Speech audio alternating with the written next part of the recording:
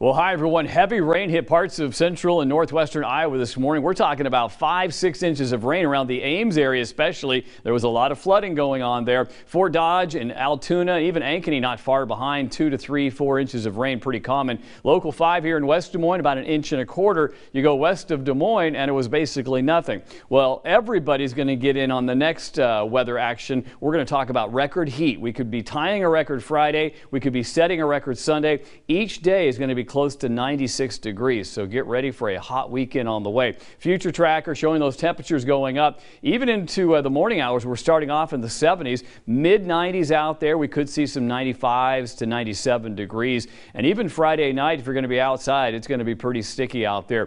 A few clouds from time to time, but those south winds will continue to keep it warm at night and of course during the day as well. Temperatures every afternoon in the 90s. For tonight, we will see temperatures cooling down to about 74 degrees, about 96 for tomorrow. And you can see the 10-day tracker here. It's going to be hot out there as we go through the forecast. Finally, some relief next week as temperatures fall into the 80s.